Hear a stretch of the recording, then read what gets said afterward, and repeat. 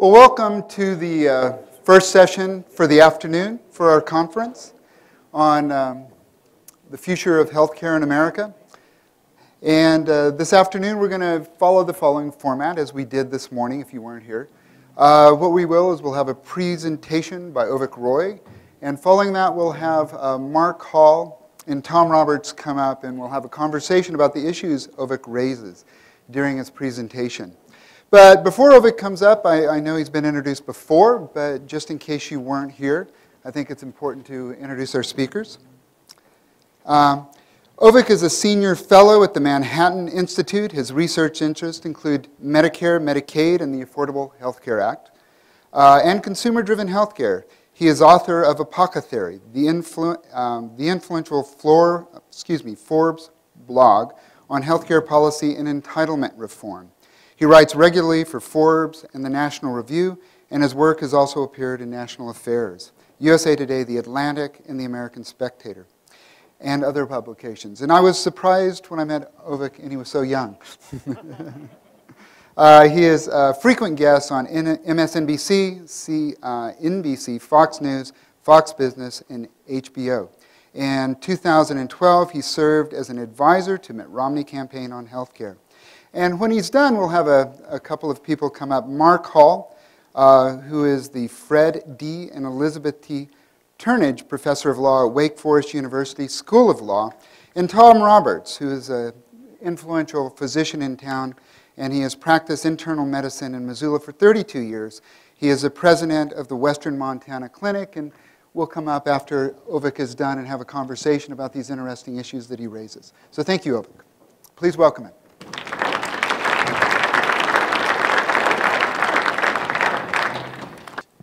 Well, thanks for having me here.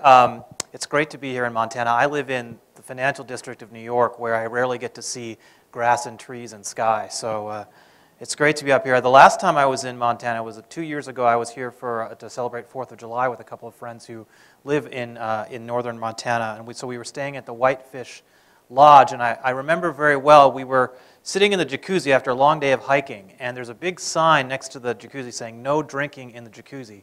But, you know, the waitress was around serving food and stuff, and we really wanted to have some champagne to celebrate 4th of July. And so one of my friends said, would you please, to the waitress, would you please let us have a glass of wine here in the jacuzzi? And so she takes one look to her left and one look to her right, says, "Okay, fine." And that would never happen in New York City. She'd be terrified of getting sued. So, I always have a soft spot for Montana. It's, you live in a free country over here, and, I really appreciate that. So I'm going to give my talk today about the conservative case for universal coverage, which may seem like an oxymoron or confusing, and I will try to explain why it's not. And it's not merely, don't feel bad if you're confused, because I think I confuse a lot of my fellow conservatives when I give these kinds of remarks. But I'm very convinced of this fact, that actually the conservative healthcare agenda should revolve around covering everybody.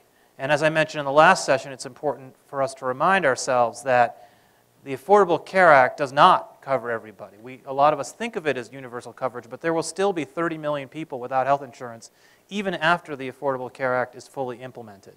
And if it's fully implemented, right? Because as you know, here in Montana, not everybody wants to fully implement the law. So historically, and we talked a bit about this in the last session, so historically, universal health care has been the top domestic policy priority for the progressive movement. It's thought of as a real core element of what represents economic equality. You can't have, if you're sick and you go bankrupt because you don't have health insurance, then how can you live a viable life, seek a job, do all the things that people want to do? So that's been the reason why progressives and people who care about equality are so passionate about the issue of health care. And another thing that a lot of people say is, look, you can't say that it's impractical to have universal coverage because every other developed country in the world has universal coverage. So why are we the outlier? Why can't we just be like everybody else? Now, the right has had a different set of policy priorities. So the conservative movement is particularly concerned about the growth of the government, particularly spending, not just spending, but primarily conservatives are concerned about the fact that the government is spending an enormous amount of money, because at the end of the day, that money doesn't fall from the sky. It comes from taxpayers. So every dollar that's taken out of your pocket and spent by the government in an inefficient way, conservatives would argue, is money that you're not spending to do the things that you might want to do, to start a business or mow your lawn or whatever it is. That inefficiency, and also that limits your freedom. That's money, again, that's being taken out of your pocket and controlled by someone else instead of by you. So that's a fundamental conservative principle that has led conservatives to really resist a lot of the movements to expand government-funded and government-subsidized health care in the United States.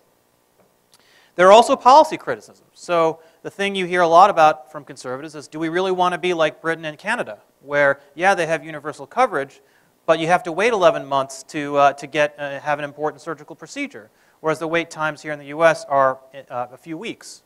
Do we really want that kind of system where it's hard to get a doctor's appointment, where you can't get needed care? Where in the UK, if you read any British newspaper, there's, every day there's a story about discriminatory practices against the elderly. We heard about death panels and all the perhaps exaggerated rhetoric around that, but in the UK it's a serious problem where care for the elderly is actually very, very poor, and there are headlines and government officials who say things like, well, we are going to resolve not to discriminate against the elderly anymore. That's going to be our policy goal for the next several years.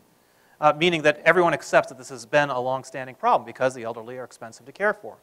So these are things that conservatives raise as complaints. And another important element is that conservatives are happy with the existing system. Because if you have a job, broadly speaking, you have health insurance through your job, you're pretty satisfied with your coverage.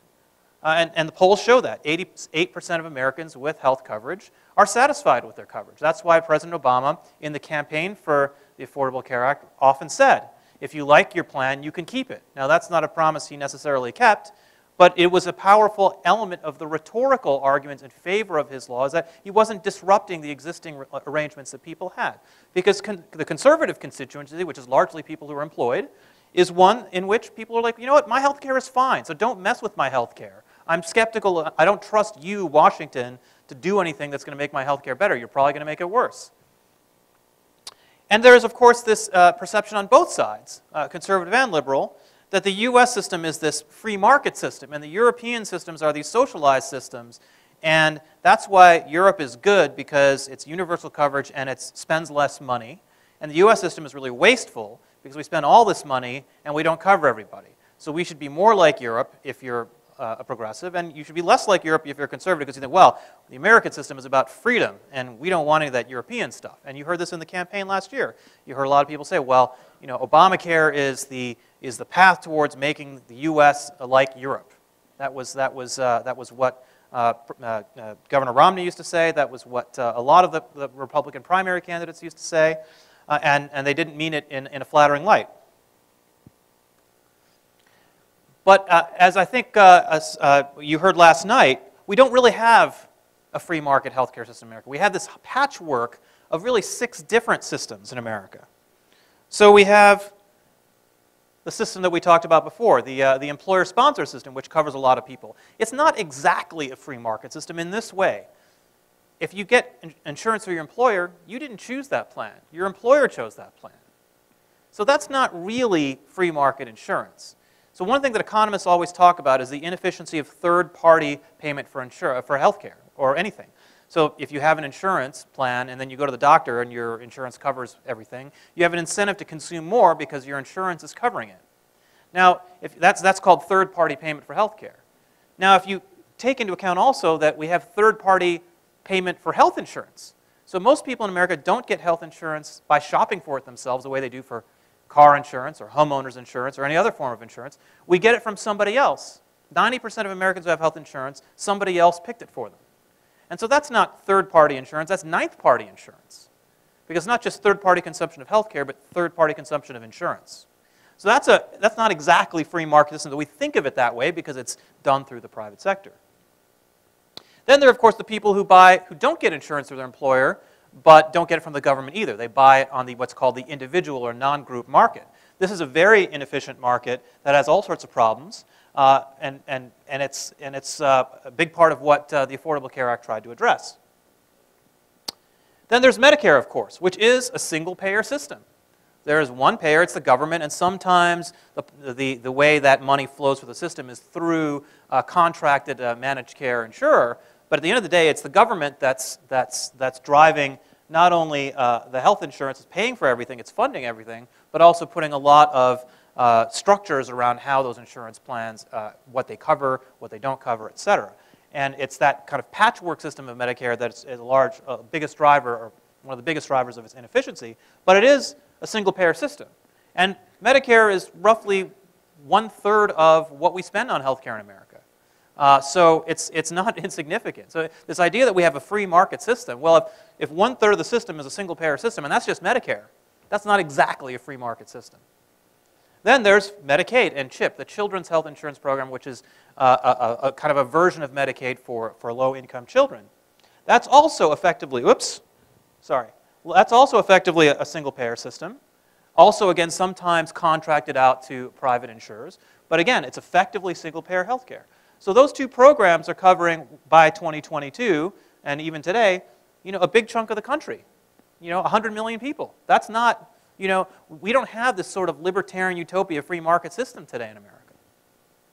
Then, of course, as the Affordable Care Act gets implemented, we'll have the Affordable Care Act exchanges, which are government-subsidized exchanges or marketplaces where people can shop for regulated plans. So there will be plans where the government says the plan has to cover these benefits, it has to be designed in this way, and if you meet those criteria, then you can sell your insurance plan on this exchange, and based on your income level, we'll give consumers a subsidy to shop for plans on that market. And then there's the uninsured, which is 53 million people according to the Congressional Budget Office in 2012, but will go down to 30 million in 2022 when the Affordable Care Act is fully implemented. So again, these 6 different ways in which people get coverage or don't get coverage in the case of the uninsured interact with each other in funny ways and very inefficient ways. And that's the really distinct thing about the U.S. system. It's not that the U.S. system is free market. It's not that the U.S. system is single payer. It has elements of both in a way that really makes no rational or policy sense. So here's an important point to consider too. So yes, we spend money on Medicare and Medicaid, quite a bit. But we also spend money on the people who get insurance through their employer. So the perception is among a lot of people in America that, well, if you get insurance through your employer, that's my money, right? Well, what happens is because of a loophole that came out of World War II wage controls, we don't. We have actually a heavily subsidized system for employer-sponsored insurance. We talked about this again earlier, that the Eisenhower administration formalized this in law, but it was actually a policy that came out of World War II era wage controls where the Roosevelt government said, well, we're going to, because all the men are off to war and the women are left and maybe some men, the labor force has basically shrunk in half or more than half. And there's going to be massive inflation as companies compete to hire these scarce workers. And if workers are more expensive, then goods and services will be more expensive, and that'll be bad for the economy. So we need to have a system of wage control. So they said a baker can only get paid this much. A gas attendant can only get paid this much. And there was this whole long list of things that people could get paid based on their profession. But health insurance didn't count under those wage controls. So if you were an employer and you were competing to hire people, yes, you were capped in how much you could pay them in salary, but you weren't capped in how much you could pay them in health insurance. So people started to offer health insurance as a way of getting around government wage controls. And that's how the system we have today got started. And that is the 3rd largest healthcare entitlement in America. It's not as big as Medicare and Medicaid, but it's almost as big. And if you don't believe me, try messing with the tax deduction for employer-sponsored health insurance, and you'll get a lot of people mad at you, just as with any other entitlement. So it's not thought of as an entitlement because it doesn't count as spending. It's a tax expenditure. It's done through the tax code. And so there's less revenue rather than more spending. But in effect, from a policy standpoint, it's effectively the same. And it's really important because that money is not only not taxed from an income standpoint, but it's not taxed from a payroll tax standpoint.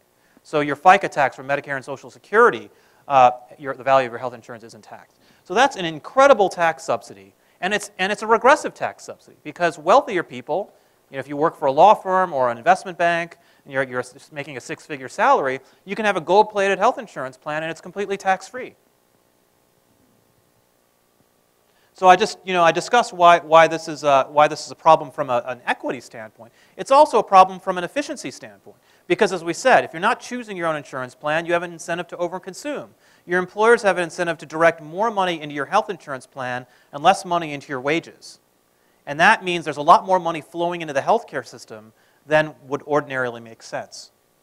And it creates all these problems with job lock. So if you lose your job or you want to change your job, it's very hard. Now it's a little bit different today, but historically it's been very hard to change plans. And it creates all sorts of what's called friction, in which it's very difficult. If you want to change jobs, you're very concerned about the health coverage you're going to get at job B versus job A. Whereas if you own your own health insurance, the way you do with your car insurance, we would think it absurd to get car insurance through your employer. But that's exactly what we do for healthcare. If we got health insurance ourselves and then it was portable because we owned it, then it wouldn't matter whether we lost our job or changed jobs or took time off, to do whatever, because that health insurance plan would be owned by us. And this is the fundamental principle. It's easy to waste other people's money. If it's our money, we're going to be more careful of it. But when we think we have this health coverage and we don't know how much we pay for it, we don't know how much our employer pays for it, we just go to the doctor and expect to get treated for everything, we have no cost sensitivity. And it's because we don't have any cost sensitivity that there's so much waste in the system. So this is the key thing. Again, speaking to conservatives, now this is a slide that I always try to give to the conservatives, which is, conservatives like to talk about big government, how incredibly important it is that we get the spending under control, we balance the budget, all this stuff. But the entirety, if you look at the Congressional Budget Office's estimates, and the Congressional Budget Office is not omniscient, but these are reasonably well-vetted numbers, the y-axis on this chart is gross domestic product, so the size of the economy. And the x-axis is the year. So it starts at 2011, and it goes to 2090 or something like that. The entirety, so this dark blue thing here at the bottom is everything other than Social Security and health care. So that's defense, that's food stamps, that's highways, everything. Education funding. It's shrinking as a share of the economy in terms of government spending. The light blue is Social Security, so it's staying about constant. There are problems with Social Security because the baby boomers are retiring, and so there's less money to go around for that pie. But Social Security is not driving the deficit problems we have in America. It's all health care, Medicare, Medicaid, the Children's Health Insurance Program, and the Affordable Care Act exchange. Literally every dollar of growth in federal spending as a percentage of the economy is driven by health care. So we just had this big confab in Washington, the Conservative Political Action Conference you may have heard about in the news. 3-day conference, all these conservatives, where there are all sorts of politicians, all the think tanks, all the activist groups, they're all gathering to talk about, nursing their wounds from the November elections, et cetera, but what to do going forward. 3 days of panels on all sorts of topics, committed to shrinking the size of government. There was not one session on health care. Not one.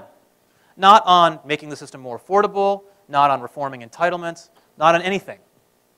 So this is one of the problems, intellectual blind spots of the conservative movement in my mind, as a conservative, is that we talk all the time about reducing the size of government, reducing government spending, and yet the 90-10 or the 100-0 of what drives government spending is something that we really don't pay attention to. Actually, I'm not completely telling the truth. Because interest on the debt is actually the biggest driver of our future deficits, which is, of course, driven by the healthcare spending.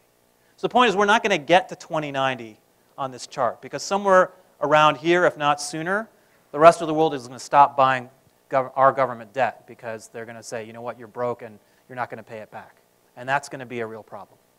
So we have to, whether you're liberal or conservative, if you're a conservative and you just philosophically believe in smaller government, you have to address this problem. If you're a liberal and you believe that healthcare spending and waste in healthcare and inefficient healthcare spending is crowding out other important progressive priorities, you need to care about this problem. It is not going away and it cannot be ignored.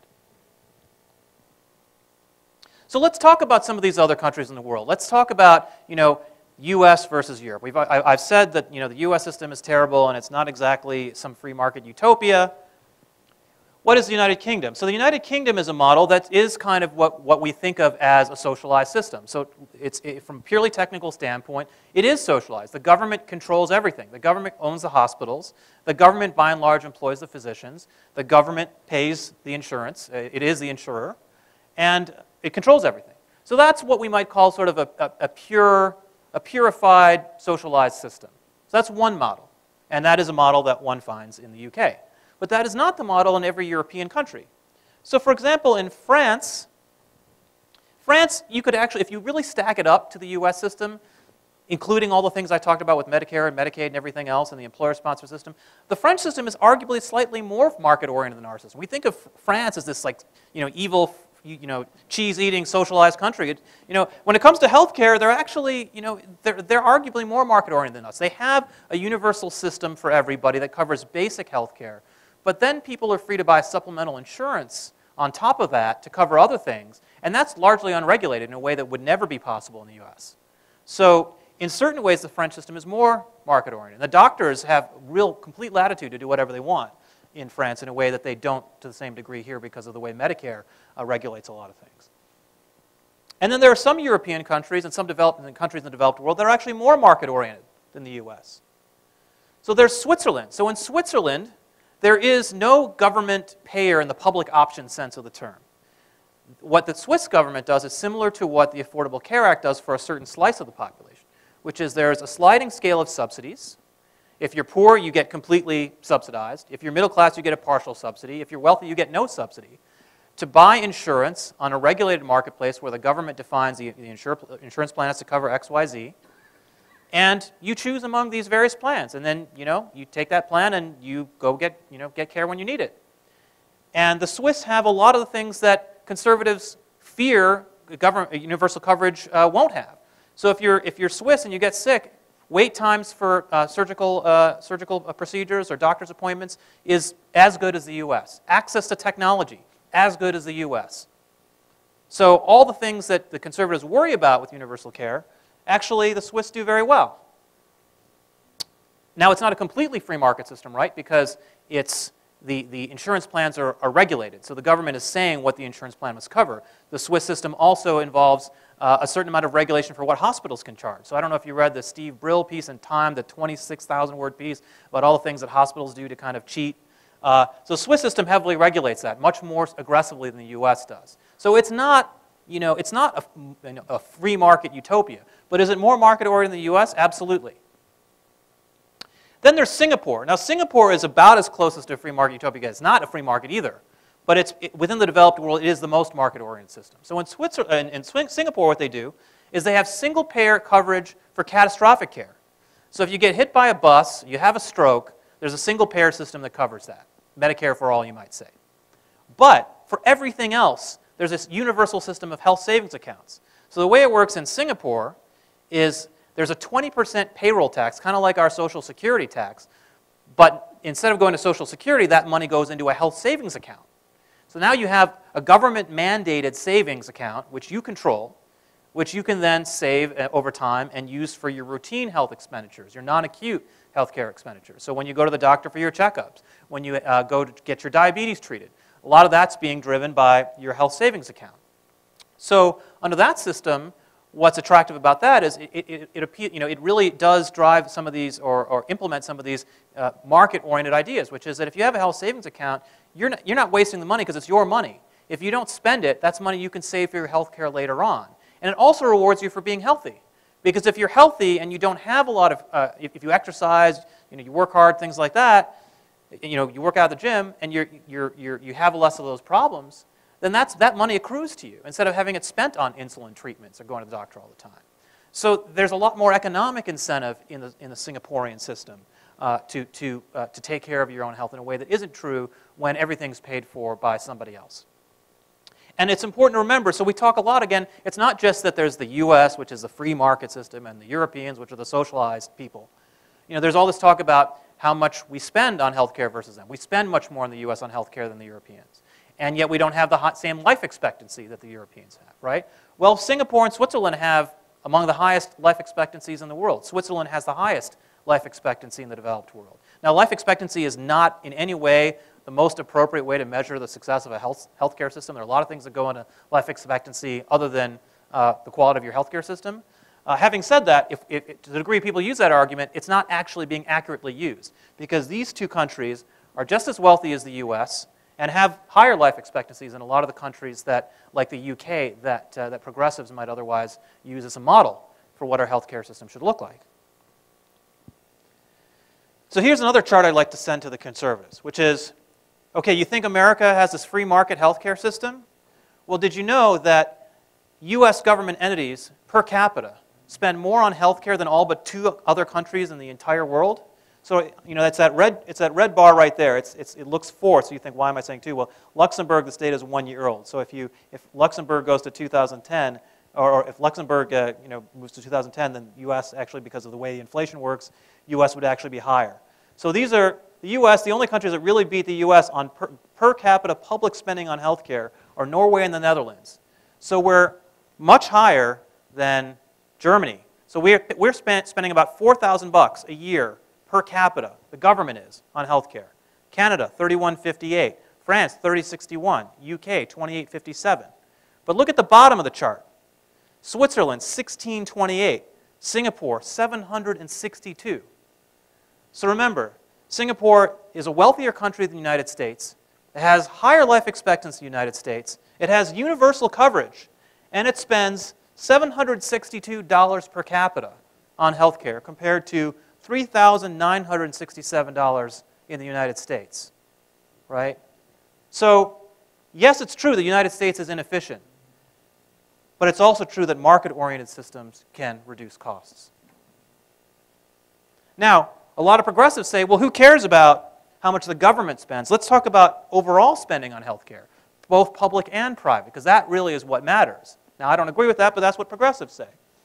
So on that, the U.S. is way out in front. Health expenditures per capita as a percentage of GDP per capita, the U.S. spends 17.1%. So an enormous amount of our resources, every dollar that goes into the U.S. economy is being spent on healthcare. Switzerland, on that total expenditure basis, is well within the mainstream of Europe, kind of in the middle, because a lot of healthcare expenditure in Switzerland is private rather than public or government-driven. So it's in the middle. So here again, Canada's 11%, Switzerland's at 10.3%, UK's at 9.6%. So kind of in the middle, well within the mainstream. So this market-oriented system that the Swiss have does pretty much the same, within the same range as all these European countries that, again, progressives might think of as more of a model. But look at Singapore, way down here at the bottom, 2.5%. That's total health expenditures per capita in Switzerland. 2.5% of GDP compared to 17.1% for the United States. They're doing 4 times better than the typical Western European country on cost efficiency. So just think about that, right? So the argument that markets are less cost efficient than socialized systems isn't true. Actually, the 2 most market-oriented systems in the developed world are Switzerland and Singapore. Switzerland's kind of in the mainstream of Europe. Singapore way outside of it, on the better end. So this is the point. It's easy to waste other people's money. If it's your money, you're going to spend it more wisely. That's what the Singaporeans do, and that's why health savings accounts are really a powerful instrument for delivering care in a way that's cost efficient. Now, there are some things that you have to keep in mind. So we see this actually in our own experience. Let's just first talk about the top end of this slide. So one thing I like to talk about when it comes to HSAs and why they work is it's like a cash bar versus an open bar. You know, if you go to a cash bar, maybe you get the house wine or the house beer or the bud or whatever it is. If it's an open bar, especially if it's someone you don't know well, maybe if it's a friend, you might be more considerate. But, you know, we're more likely to order like the nice single malt scotch, right? Because somebody else is paying for it. And that's kind of how we think about healthcare to a large degree. If we look at the aspects of the healthcare system in the U.S. where we pay out of pocket, we see these efficiencies. So for LASIK surgery, the price of LASIK surgery keeps going down, not up. We hear all the time in health policy circles that technology is a big driver of health spending because there's more drugs and more therapies and more treatments, and that just keeps increasing the cost of healthcare. Well, if you look at LASIK, that's not how it works. In LASIK, the technology keeps getting better, and the prices keep coming down, just like they do in other sectors of the economy. Why is that? Because LASIK is like other sectors of the economy. People pay for it themselves, not with insurance. And there's maximum financial and personal flexibility and choice. And what do I mean by that? So instead of having that $25,000 out of your paycheck that's being directed to an insurance plan, maybe you really only need a $10,000 insurance plan. And that $15,000 can go for other things. But you don't have that choice, whether you're on employer-sponsored insurance or government-sponsored insurance, because the way our system is set up is it forcibly redirects your dollars away from other productive purposes into healthcare for reasons that don't always make sense. Now, there are criticisms of HSAs. Some people argue that Americans are not competent to make their own healthcare decisions, or at least not all Americans will. That some Americans will neglect their health, that they will forego necessary treatments or preventive care in order to save that money. And that is an important thing to consider. And if you look at actually all the studies of health savings accounts, they show that criticism is somewhat accurate, but not really, which is to say that people actually who have HSAs are very engaged in their own care. And so they actually are sometimes more likely to do some of the preventive things that they should do. However, there are some economic incentives to forego certain types of treatments. And so what you might call HSAs 2.0, or the new generation of HSAs, take that into account by offering first dollar coverage for certain preventive services that history shows people tend to forego with a more kind of pure HSA. So there are ways to tweak HSAs technically to improve, to address that problem. But HSAs still have this very powerful economic impact on making sure that people don't waste money. So here's something else I want to talk about, which is, we talked about overall healthcare spending per capita in all these countries, right? The other important thing to talk about is the growth of healthcare. So one thing you hear all the time in the US is, well, if we just adopted X, if we just adopted the ACA, or whatever health policy program is your pet program, then we'd bend the cost curve. We're going to lower the cost of healthcare, right? Well, so let's look at the growth in health expenditures in other countries. It turns out that there isn't much of a trend. So this green is the US. You see sort of it goes up, and then this is percentage rate and annual growth. Goes up, and then it kind of starts to come down. There have been a lot of headlines in the newspapers. Oh, well, we've solved the healthcare cost growth problem. Healthcare costs are going down. Well, if you look at these other countries, they're all going down too. What is this? This is the recession, right? So Switzerland, costs went down. UK is the blue. Costs went down. Black is Canada. Costs went down. So a lot of that's being driven by the recession. A lot of people are just, because of whatever's going on in their own lives, they're not seeking out care. Maybe they're afraid that they're going to get stuck with some of the copay or the deductible, and so that's inhibiting them from consuming as much care as they used to. And so health expenditures are going down. But if you look at these other countries, you look at the single-payer models of the UK and Canada, the more market-oriented system of Switzerland, and the hybrid system of the US, there's no obvious trend in the growth of national health expenditures over the last 15 years. So this idea that we have that, well, we're the only ones whose costs are growing, but everyone else is doing such a bang-up job of managing the growth of health expenditures, completely untrue. So why is it that we spend so much on health care? Yes, from a growth standpoint, we're not doing great, but we are a huge outlier in terms of how much we spend relative to other countries. So why is that? And I would argue that it's because of this hybrid mixed system in which all these parts don't talk to each other, and it creates enormous incentives for waste.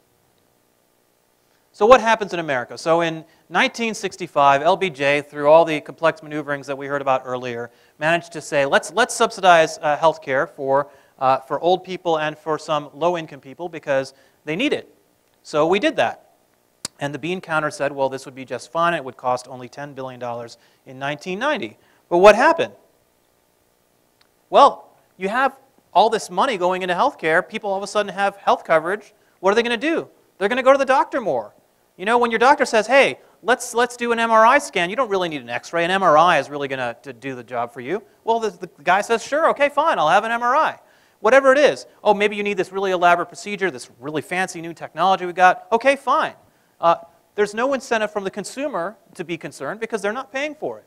What happens? Hospitals expand to reflect this massively increased demand. So all over the country, even in this recession we're having, what are the brand new buildings that are being built all over the country?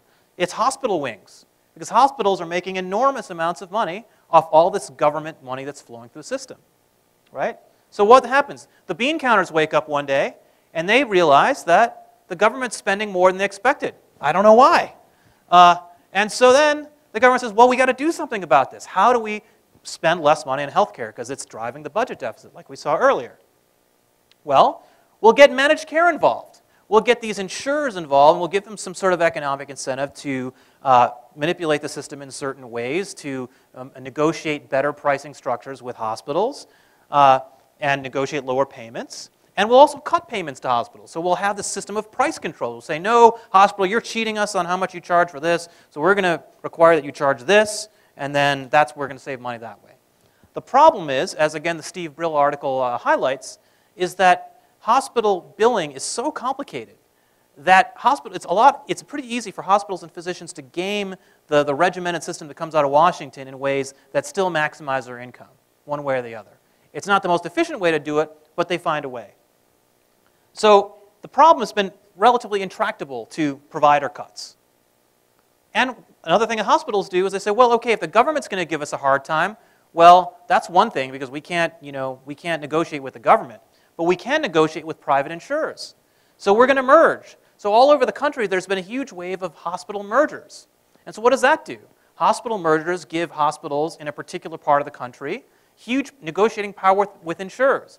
So, for example, in Boston, the two big hospitals associated with Harvard Medical School, the Massachusetts General Hospital and the Brigham and Women's Hospital, merged. What happened? They immediately started jacking up prices. And now the top 4 health insurance companies in Massachusetts are all nonprofits. But they all said, look, if we tell our beneficiaries that you're not going to be able to get care from Mass General and Brigham and Women's, we'll lose business. They'll go to our competitors. And so what's now called Partners Healthcare, this big behemoth that controls most of the big hospitals in Massachusetts, has effectively dictatorial power to dictate whatever prices they want because the insurers can't say no. Because if they do say no, then they're paying it as the bad guys, not the hospitals. And that's a big problem with the demonization of insurers, is that we've missed the real problem, which is that hospitals are the ones driving the increased costs, not the insurers. So hospitals charge more to private insurers. Private insurers, of course, don't want to go bankrupt, so they raise their premiums to reflect these higher costs, which makes health premiums higher and less affordable to people, so less people have insurance because they can't afford it because it's too expensive. And then we wake up one day and say, you know what, health insurance is too expensive, so let's subsidize it so more people can afford health insurance. And this is the healthcare system of the United States in one chart. So don't anyone ever tell you that the healthcare system is too complex, because this is basically all it is. It's the government subsidizing an inefficient system in which hospitals have all the power. This is an old chart. The data is about 10 years old. But what this chart measures is, this dark line is the number of hospital mergers. And there's been another wave here in the last 10 years. 2003 is where this chart ends. And this light green line is market concentration. So if you look at other sectors of the economy, like the airline industry, when 2 airlines want to merge, the Federal Trade Commission and the Department of Justice get together and say, or one or the other, and say, is this going to create too much of an oligopoly in the airline industry? And they measure that in a specific way. So these 2 economists, Herfindahl and Hirschman, created this index of market concentration, where you take the number of players and add up the market share they have. And so if there's a monopoly, that's 1 player with 100% market share. If there's 2 players with 50% market share each, that's like less concentrated and goes on and on. So 2,500 on this chart represents 2 players at 50% each. So because 50 times 50 is 2,500. So that's what the index measures. 1,500 is normally where the FTC and the DOJ get involved. So in the airline industry, when Continental wants to merge with United, or whatever, I think the merger this time was American and US Airways. So what they do is they say, if the Herfindahl-Hirschman index for the industry is above 1,500, we're going to file a lawsuit, an antitrust lawsuit, to prevent that merger from happening. And they usually win. But when it comes to hospitals, the FTC and the DOJ don't get involved unless it's above 2,500. So in every other sector of the economy, it's 1,500, according to the government. That's unacceptable. With hospitals, it's 2,500. And now this line here, it says it's below. As of 2013, the median hospital market in the United States has an HHI, a Herfindahl-Hirschman index, of over 2,500. So that means, in theory, the Federal Trade Commission and the Department of Justice should be filing antitrust litigation against more than half the hospital markets in the United States. So why isn't it doing that? Because they lose in court. Because courts have been swayed by the argument that hospitals are the people who are saving lives. They're doing all the hard work. They're often nonprofits, right? And that blind spot has prevented people from realizing that hospitals are actually monopolies that are exploiting our healthcare system and driving a large part of the problem with cost and inefficiency. So what can be done about this? There's a couple things that can be done about this. One approach is what progressives argue, which is let's have Medicare for all, because if you have a single-payer system, then hospitals don't have market leverage, because then the government comes and says, sorry guys, we're paying you $4,000 for the knee replacement, take it or leave it, and the hospitals have to cave. So that is one approach.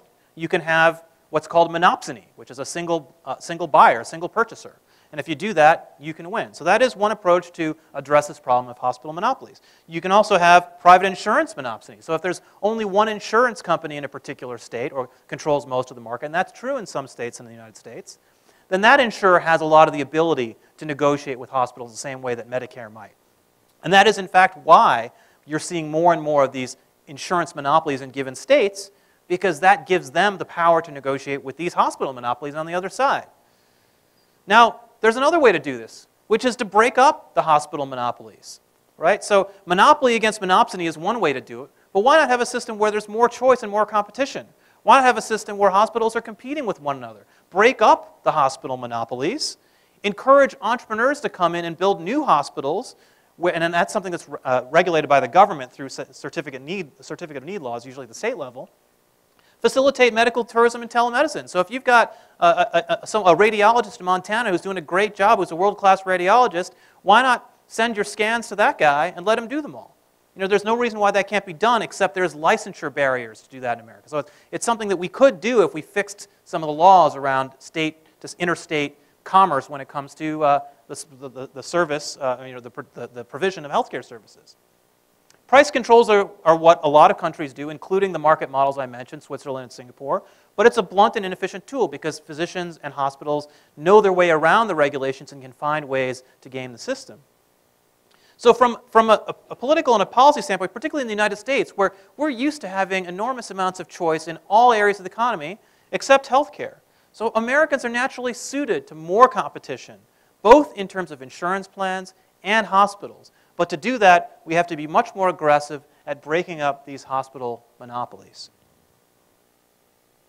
So let me talk a little bit about the Affordable Care Act. So what are some of the things that are important to understand about the Affordable Care Act? And the first thing I would mention, actually the most important thing I'll mention, this is really my only slide about the ACA specifically in this talk, is that health insurance is not the same thing as health care.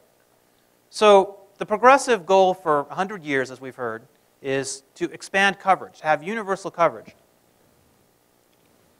So the progressive movement pays a lot of attention to that. How do we expand coverage? These statistics are thrown out all the time. Well, the ACA expands coverage by this much. This policy would decrease coverage by this much. This policy would expand coverage by this much. There's a lot less attention paid to the quality of that coverage. Just because you have a piece of paper that says you have health insurance doesn't mean that you actually are getting quality health care. So what is this chart over here? So this chart is looking at the percentage of physicians who accept no new patients by insurance status. So the reason why this is important is that if you look at private insurance, Medicaid, or Medicare and Medicaid, which are the three big modalities of insurance in the United States, they pay doctors at different amounts. So commercial insurance, private insurance pays doctors at one amount. Medicare pays doctors at about 70% of that on average. It varies quite widely state to state. And Medicaid pays doctors even less. Again, in certain states, it's not such a big problem, but in large states in particular, like Florida, like California, like New York, like New Jersey, it's a huge problem. In New Jersey, for example, Medicaid pays the primary care physician 29 cents for every dollar that a private insurer pays to care for a patient. So if you're a physician and you've got a choice between which patients you want to take into your practice, which patients are you going to take? The ones that pay you $1 or the ones that pay you 29 cents? You're going to take the ones that pay you $1. And so what happens? If you have private insurance, very few patients are rejected for appointments, for care. If you're on Medicare, increasingly more and more patients are rejected. So more and more doctors are saying, no, I'm not going to take your insurance. So this left column, I know this is a busy slide and it's really small, I apologize for that, It's all physicians on the left, then it's internal medicine, family and general practice, pediatrics, medical specialties, psychiatry, surgical specialties, and OBGYN. So you can see here again, for private, if you have private insurance, you're fine. Almost nobody rejects your insurance. But if you have Medicare, more and more people are starting to. And if you have Medicaid, it's even worse. So a lot of people who have Medicaid, who have this card that says, we've given you health insurance, can't actually get a doctor's appointment. And if you can't get a doctor's appointment, then your cancer doesn't get diagnosed until it's too late. Your heart disease doesn't get diagnosed until it's too late. And so you suffer from more strokes, more heart attacks, from more metastatic rather than benign cancer. And so you die sooner. So the point is, just because you have coverage doesn't mean you're getting good coverage and access to care. And the biggest problem with the Affordable Care Act is that it doubles down on that system of underpaying physicians, giving them poor access to care in a way that isn't going to lead to better health outcomes. And the reason why that was done was because Medicaid is cheaper. So again, it goes back to the fiscal problems, right? Because we spend so much money already on health care, if you're going to expand coverage, you have to do so in the most fiscally cheap way. And the cheapest way to expand coverage is Medicaid, because Medicaid pays doctors and hospitals less. So it costs less money per person to cover someone with Medicaid than it does on private insurance. So, for example, the Congressional Budget Office has estimated that for the typical new patient that's going to be covered under the ACA on Medicaid, it's going to cost $6,000 per beneficiary per year. It's going to cost $9,000, 50% more, to cover that same person on the ACA exchanges, because the ACA exchanges are going to pay more to doctors and hospitals. So a lot of people then look at that and say, well, Medicaid's more efficient.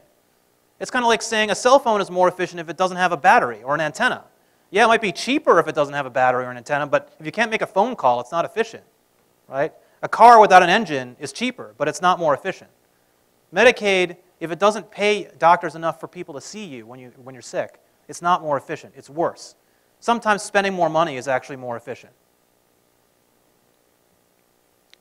And another point, so one thing you hear a lot about with single payer. So if we really care about cost efficiency, why not go with single payer? A common thing you hear a lot in the health policy world is Medicare is more efficient. It has lower administrative costs than private insurance. But as we saw in those big charts where I compared spending in the different countries, that isn't belied by the data, right? So the single payer countries like the UK and Canada, they do less than the US, but market-oriented countries like Switzerland and Singapore are also competitive on those metrics. So what are we missing? And the important thing to understand is that when we look at administrative costs with Medicare, we're missing a number of important elements. One is that because the program is run by the government, there are other government agencies that are involved in administering the Medicare program. So the IRS collects taxes that fund the Medicare program. Medicare doesn't have to do that. So, and another thing is that Medicare population is older, so they're sicker, so they consume more care. So administrative cost is an equation. The equation is how much do we spend on overhead, employees to look at claims and things like that, and how much are we spending on health care? Well, of course, the older population, we spend a lot more on health care than the younger population because they're older and sicker. So the denominator is really large, and that's why the numerator next to the denominator looks small. But in a younger, healthier population where the denominator is small, yes, as a percentage, we're spending more on administrative costs on that population. But actually, on a per beneficiary basis, we're spending less. So that's what this chart illustrates. So the orange is private insurance, and the blue is Medicare. And this dark blue is the amount you're actually spending on health care. So you're spending a lot more on health care for Medicare people than you are for people on private insurance, because people on private insurance are younger. But the actual amount that's being spent on health care, on administrative costs, is higher on Medicare. So in 2005, so this is an old chart, but the data still holds. In 2005, Medicare spent $509 per beneficiary on administrative costs. Private insurers spent $453. And that's despite all of the economies of scale and other efficiencies through the IRS and other things that Medicare has. There's also a lot more fraud in Medicare. So there's about, the GAO, the Government Accountability Office, estimates that at least 10% of Medicare spending is waste and fraud. Whereas with private insurers, it tends to be low single digits. Because private insurers hire people whose sole job it is to hassle you when you do something, when your doctor does something that's mildly wasteful or inappropriate. And we don't like that. We don't like it when insurers hassle our doctors and our hospitals. But that's why they do it, to save money. The government does not do that, and so the government spends more money. It's kind of like saying a bank is more efficient if it doesn't have security guards. Yeah, great, they save money on the employees for the security guards, but they might get robbed more often. That's not necessarily more efficient.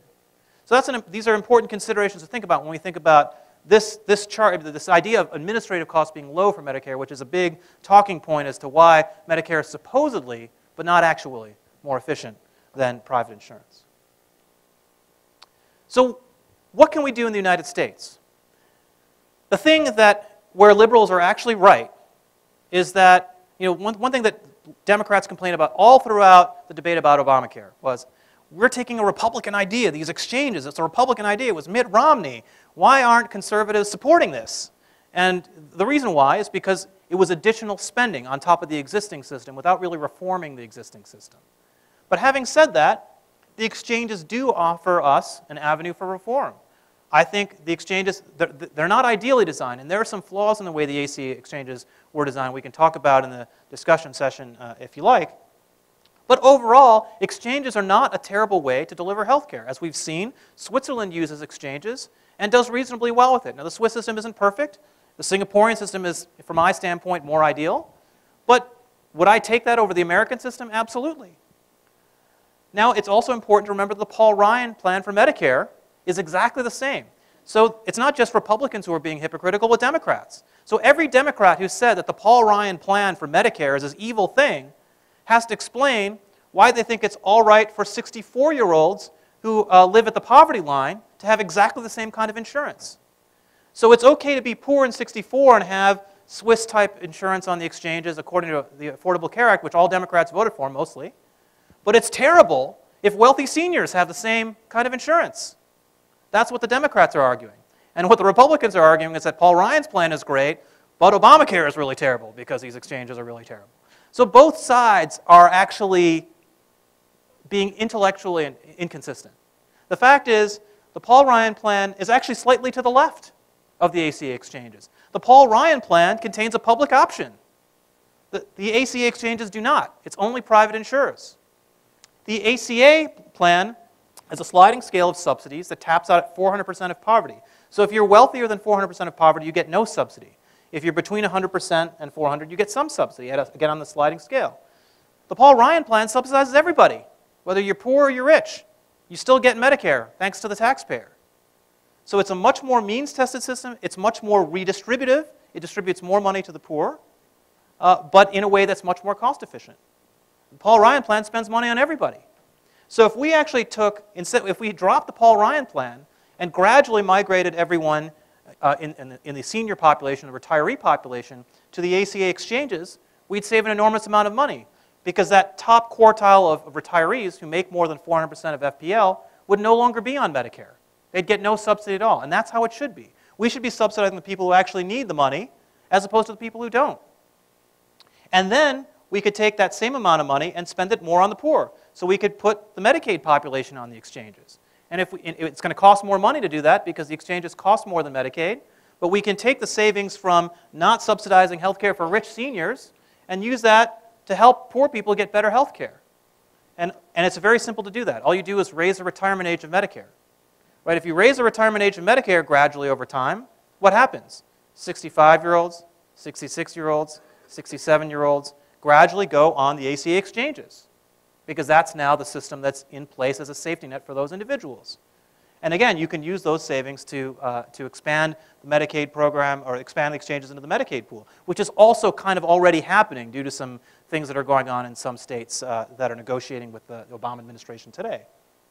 So the argument that I've made, Douglas Holtz-Eakin, the former director of the Congressional Budget Office in the Bush administration, and who was also an advisor to McCain, and I put out an op-ed in Reuters a couple weeks ago where we articulated this. That, well, this is what we should do.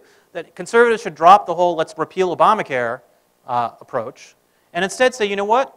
The ACA exchanges it's true, Democrats are right. The ACA exchanges are a market-oriented mechanism for delivering health insurance to lower-income people. And we can actually reform the entitlement system entirely by using this democratic law, which was supported entirely by Democrats and not Republicans, and use that to reform Medicare and Medicaid and put the entire system in one bucket where everyone's in the same system more efficiently in a way that actually spends a lot less money than we do today. So That's my plan for universal coverage, and that's why I think conservatives should care about universal coverage. And I think it's also a plan that it will be hard for Democrats to resist, because if a liberal Democrat who supported the ACA says, well, it's really terrible that 65-year-olds will go on the exchange, I said, well, why do you think it's good for 64-year-olds to be on the exchange? You supported it. You voted for it. And so I think that at least there's going to be some, and it's also because it's more redistributive, right? Because this is a way to get better health care to the poor. So I think it's something that, while it's very easy to say, well, I'm a Republican, I'm giving this plan, so it's the instinctive thing is to not trust it and to oppose it. What I'm really arguing for is let's stop subsidizing health care for rich seniors, and let's subsidize more health care for poor individuals. And I don't think that's so terrible. And I actually think that's not just something that progressives should agree to, but conservatives, because overall, if we do that, we'll spend less money than we spend today. And we might eventually have a health care system that spends what Switzerland spends rather than what the United States spends on health care. So those are my remarks, and I look forward to the discussion.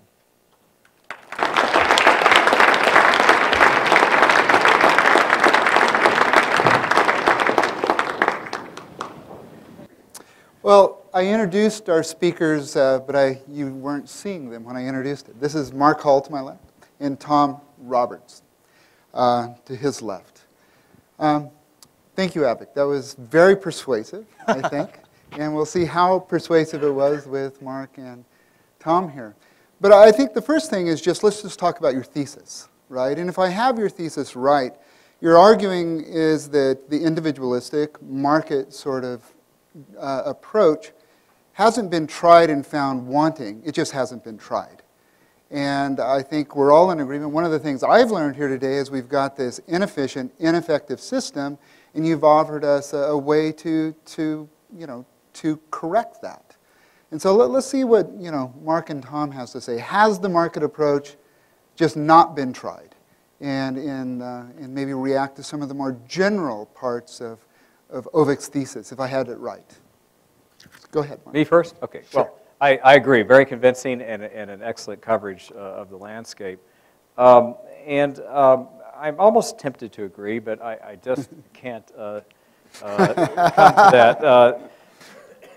So here's a couple of the problems I was left with. First of all, the convincing explanation of why too much insurance is bad and keeps the market from functioning the way it should.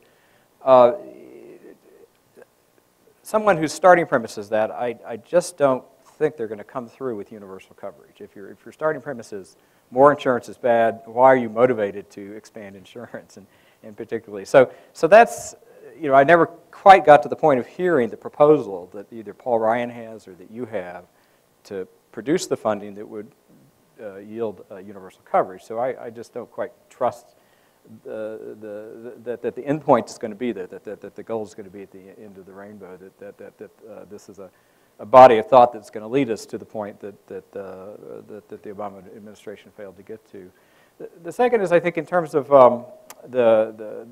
our experience with market mechanisms, there are lots and lots of problems with the market, and I think you have lots of great ideas about how to improve the market. Hospital pricing is one of the big things, and certainly the way in which insurance is structured is a big sort of root cause of that problem. But on the other hand, we do have health savings accounts. So there's nothing that sort of health savings accounts is somehow opposed to the Affordable Care Act. It's part of the law. We have it. We've got 5 or 10 years experience with it. And most of that experience tells us that they don't sort of produce this sort of magical transformation in the markets that we'd like to see. I think there's a lot of wishful thinking, on both sides of the ideological spectrum on this, that somehow government-regulated prices would do a better job, or that more pure market-driven prices would do a better job. I think the pricing issue is a big problem. I mean, is sort of a real not of a problem that for which there's no easy solution, but I think we have enough experience with some of these mechanisms to say that some kind of wholesale adoption of them isn't going to be the sort of silver bullet solution. So, if you don't mind, we'll let Tom, and then maybe you can keep track and respond. Well, first off, I just want to say it's great to be able to have an intelligent conversation with a conservative because we have not had those conversations. And you know, if you look at our legislature right now, especially around Medicaid expansion, those conversations are just absolutely not taking place. I mean, you can't sit down with a conservative legislator in Montana right now and have a conversation about how do we provide health care to Montanans. It's really ideological based, and so it's very refreshing. I must say that I'm sort of a pragmatist rather than a theorist, and what we're about to see in Montana over the next year is going to be very, very dramatic with the ACA coming in, whether or not we expand Medicaid. And so for 200,000 Montanans, maybe you should subtract about 50,000 for Medicaid because the issue of expansion has not been resolved, and today it's looking a little dim in our legislature, I must say. But for another 150,000, there's going to be the opportunity to get onto the exchange and to get health care. And so I think that we're going to find out whether market-driven health care works. And it's going to be a very different insurance market here in Montana as well as the rest of the country. When you go on the exchange and buy your insurance, you're going to get regular insurance. It's not going to be underinsurance. You don't have to worry about reaching your limit. You know, there will be some deductibles and copays. But up to 250% of federal poverty level, those copays and deductibles are actually going to be helped to be paid. So we are really going to be subsidizing insurance for a huge number of people. Those are not only going to be the uninsured people. There's a lot of small businesses in Montana. You know, I think 87% of business, 97% of businesses in Montana have less than 50 employees. There's no penalty for those small employers to drop health insurance. So the other thing that we're going to see is that I think a lot of small employers are going to say, guess what? It's cheaper for me to pay you money to go onto the exchange to buy an insurance product, a good insurance product, by the way, and you'll be able to afford insurance.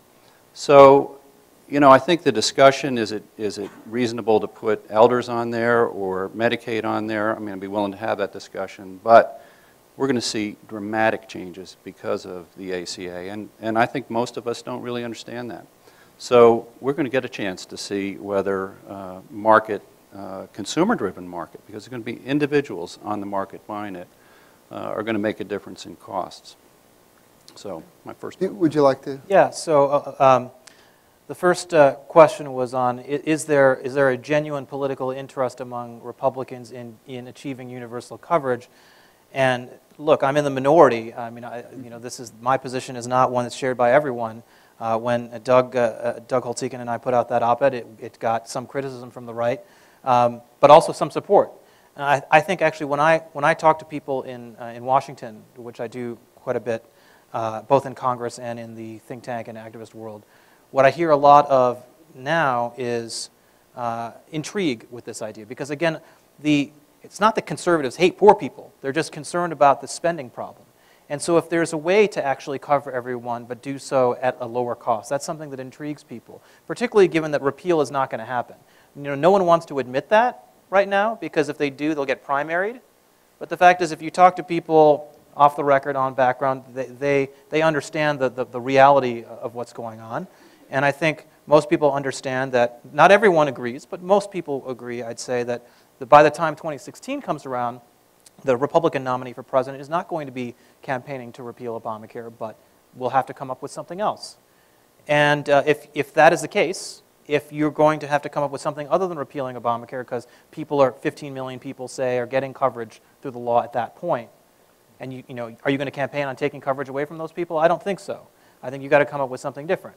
And so this approach is one that allows a Republican presidential candidate in 2016 to say, you know what, I'm not trying to take away coverage from anyone. I'm just trying to increase the efficiency of the system by redirecting more money to the people who need it. So while I agree with you that hasn't been the conservative policy priority up to this point, I think there's a plausible reason to believe that the logic of the situation, the political economy of the situation, will encourage that outcome 4 years from now, 3 years from now. Your point about HSAs, yes, it's true that HSAs have not revolutionized the healthcare system today, but they have made a difference for the people who have them. So if you have a true HSA where you can save the money and roll it over to the next year, and not all so-called HSAs are like that. Some HSAs are what are called use it or lose it, where you get this pile of money, but then it goes away at the end of the year. And that's not a real HSA. The idea of an HSA is you can save for your healthcare in future years.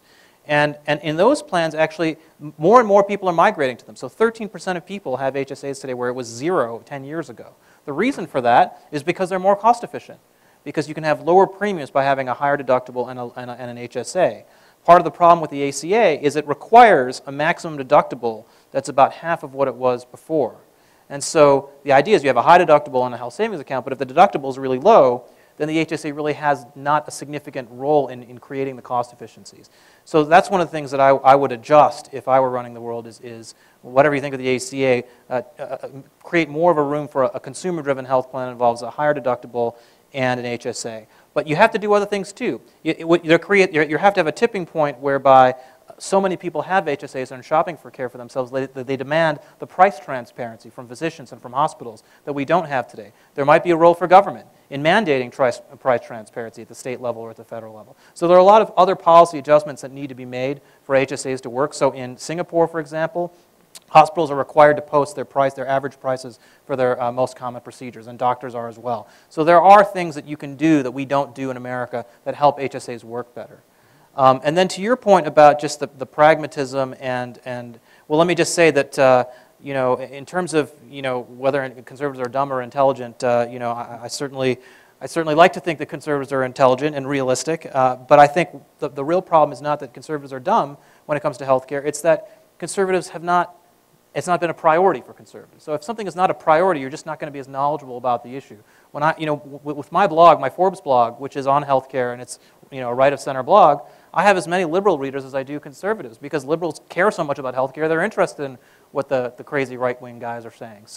But the conservatives are not as interested. It's sort of on the periphery of the conservative movement. So that's a large part of the reason why a lot of Republican politicians are not as knowledgeable about healthcare because it's just not been a priority for them with their constituency, with their base, and isn't what motivated them to go into politics. But my goal is to improve that to some degree. So Mark, you want to? Yeah, so I like the way the thinking's evolving, because putting out a good set of ideas that might catch hold 4 years from now and what have you is I think, a constructive thing.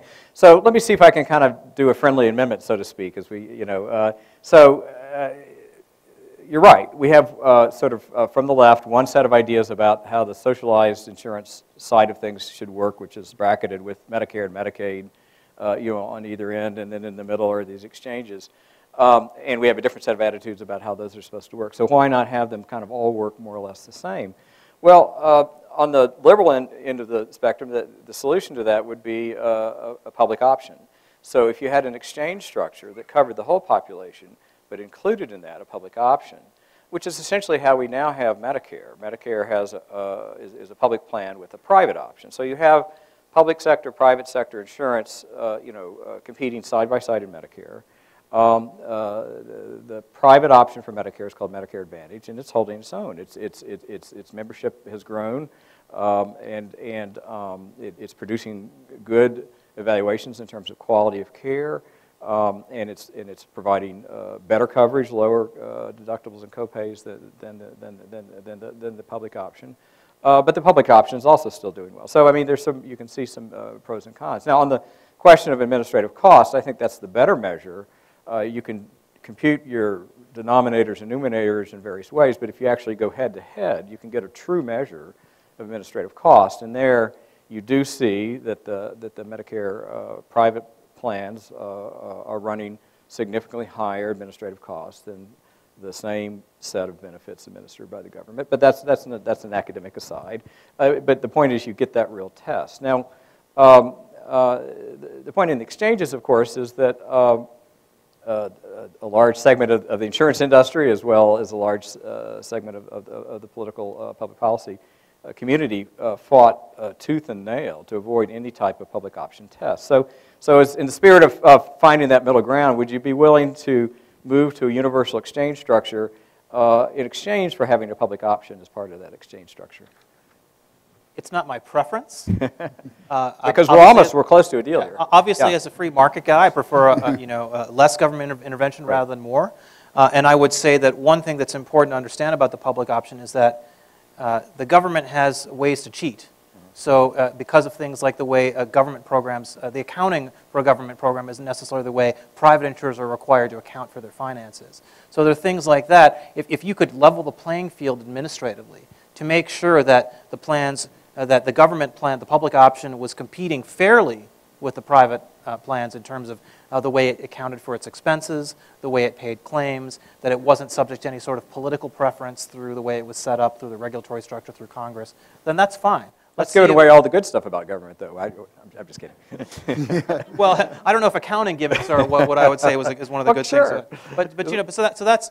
But I know doesn't hurt me. Well, right. that's the Paul Ryan plan, right? Yeah. So the Paul Ryan plan is exactly what you're talking about. It's important. I meant the political favors. Right, but no, it's important to make the distinction between Medicare Advantage and the Paul Ryan plan. The reason why the Paul Ryan plan saves more money in theory than Medicare Advantage is because Medicare Advantage is required to offer the same benefits, and in fact incentivized to offer greater benefits than what the traditional Medicare program does. And so and the savings, any efficiencies that are created are plowed into more benefits, not savings to the taxpayer, to seniors.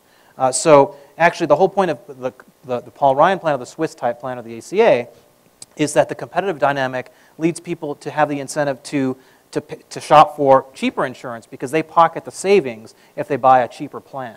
So that incentive isn't there in Medicare Advantage today, and that's why, though Medicare Advantage does have some efficiencies over the traditional Medicare program, it doesn't really drive efficiencies. You really have to give seniors the incentive where they're going to save money themselves in order to encourage more cost-efficient health insurance. So that's the deficiency of Medicare Advantage relative to a Swiss-style approach. Tom, go ahead. Well, I just wanted to say that I've been very involved in looking at the exchange in terms of creating a new insurance product for Montana. I just want to get a plug-in for the co-op, which is going to be member-owned and directed. And our analysis is that people, in fact, are going to be looking at the cheapest health insurance plan on the exchange. And they're going to save a lot of money by going to the cheapest health insurance. Now, it turns out that, of course, the people that choose the cheapest health insurance are going to be the ones that don't need health insurance, which, as we saw last night from Jack Mudd, is 50% of the population uses, 3% of the healthcare services, and 10% of the population use 70%. So I think part of the problem that I see with, with cost basis for insurance plans, as well as the health savings account, is that they really don't address that 10% that is using 70% of our healthcare services. And what we really need to focus on is not, how do we create health savings for somebody like me who is basically healthy. I mean, I have an HSA and I think it's great. What we really need to do is focus on that 10% and say, how can we provide better care to those people so that they don't spend 70%? And I would argue that our healthcare system has not done that. And that really what we need to focus on is not, how we're paying for this, but how do we create efficiencies in terms of providing good medical care. So one last point before I shut up, it has to be through a primary care-based system. I mean, we cannot have a healthcare system like we do right now where 90% of the U.S. grads and over, probably 93%, are going into specialty medicine. Why do they go into specialty medicine? Because they get paid more. And it's, it's a better job if you're a specialist than if you're a primary care doctor. So we have created this very, very backward system, which we haven't really addressed here, which is based on hospitals, as you point out, putting money through hospitals, putting specialists into our system, and not focusing on primary care. So one of the things that I've been very excited about in terms of medical developments is how do we really start to emphasize primary care as we're developing our medical system, and my hope is that we can continue to develop ways to do that, because I think if you put those chronically ill people in a place where they're being managed, where they're being looked at on an ongoing basis, where they have connection to people when they need help, then we're going to start to see real cost savings. It's not going to be by getting cost savings for that 50% that uses 3% of the healthcare. That's just not going to do it. So we need to reform the system. Does the ACA do that? No. But I think it begins to create mechanisms where we can start to see that kind of thing happen. So about 30% of national health expenditures are for acute care. So 70% is for non-acute care. So we can walk and chew gum at the same time, or at least we ought to aspire to walk and chew gum at the same time. One can look at acute care inefficiencies and waste in the way we treat people in hospital settings, but also provide more consumerism in the non-acute setting where people can shop for where they get their mammogram, where they get their checkup, where they get their knee replacement. So you can do both in theory. Well, let's follow up on that a little bit. I mean, this was brought up in Jack Mudd's talk last night. It almost seemed to be sort of the root of the problem, that our healthcare system is not really a healthcare system, but it is a fee-for-service on addressing sickness, right? And you're reforming that particular system by moving it to a more market model, in a sense providing some rationalization to aim toward efficiencies, right? Does it, though, address that kind of problem? Healthcare is much more than sick care. We're kind of getting at what Tom's talking about, getting at the root of the problem here. Well, and can we we're not do that even in talking a about the root of the problem right now, but I'd be happy to take that lead. The Institute of Medicine recently came out with a report which looked at health statistics in the U.S. and compared them to many of those other countries that you showed. And in fact, our health is much worse, sort of across the board. But it's not just worse because we don't get the right health care. We also make bad choices about lifestyle. We drink more, we eat more, we have more diabetes, we exercise less, we don't wear seat belts, we own more guns. Jack pointed out last night that 3% of Americans exercise 20 minutes a week, eat fruits and vegetables, are normal in their BMI, and one other thing. I mean, it's incredible what we do to ourselves. So, and health is related to socioeconomic status, but even people who are wealthy and college educated do poorer in their health than comparable people in other countries. So it's not just our healthcare system, it's our choices that we make as a social system. And that's really what determines our health. The kind of healthcare system we choose reflects that, so that if we choose a market-based system that rewards specialists for doing cardiac stents, we're going to have a lot more cardiac stents. If we chose a health-based system that really was focused on healthcare, we could improve our healthcare. There's no question about that. That's what I would point out is the root of the discussion about Medicaid. If we expand Medicaid and we cover these people that aren't covered right now, we're not talking about versus private insurance or versus Medicare. We're talking about no insurance. And I know Avik and I may disagree on this, but I think it's very clear that any insurance is better than no insurance. So are we going to make the right choice in terms of creating a healthy state here or not? I think that's open to discussion. Do you guys want to pick up on this or go to something else? Yeah, I'll just say 2 points. One, I think you bring up a really important point, which is that health outcomes aren't entirely solvable through legislation. A lot of it is cultural, a lot of it is food culture, the way we eat, what we eat, how much we exercise. So those things matter, and I think it's important that we keep that in mind when we think we're saving the world by giving people health insurance. That's number one. And number two, I'd say that it's important to understand one of the big flaws in all of our discussions about healthcare policy and health economics is that it's very difficult to measure time. So when you wait 11 months for the procedure versus 4 weeks, we don't really measure that. We don't measure the time the doctor spends sitting you down and saying, you know what, your diet is a complete mess, stop eating the pizza. Because a doctor isn't paid for telling you to stop eating the pizza. But maybe that's important because that's what's screwing up your diabetes. And one of the things that you're seeing a lot of now in modern primary care, contemporary primary care, is people leaving the insurance system or retracting themselves partially from the insurance system to do more what's called retainer services, or some people call it concierge medicine, where they take a $100 monthly fee from someone to be a true primary care physician, where you actually can spend an hour sitting with the patient, interviewing the patient, examining the patient, going through things like nutrition and diet. And that's something you're going to see more and more of because it's actually not that expensive. $1,200 a year, I mean, I pay more than that for my cell phone contract, right?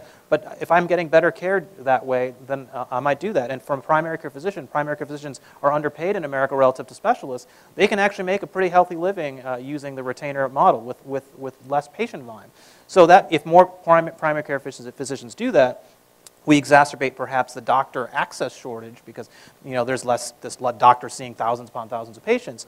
But that's a whole other issue, which we should have a lot more doctors in America. And that's both in terms of what we do with graduate medical education and what we do in terms of immigration.